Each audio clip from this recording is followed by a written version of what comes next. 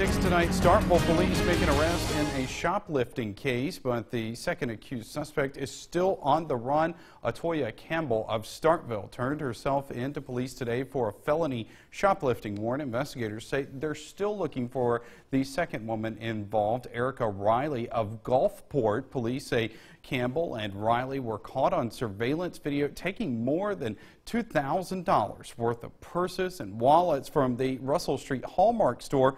They'll both be charged with felony shoplifting. Anyone who knows where Riley is should call Starkville Police or Golden Triangle Crime Stoppers.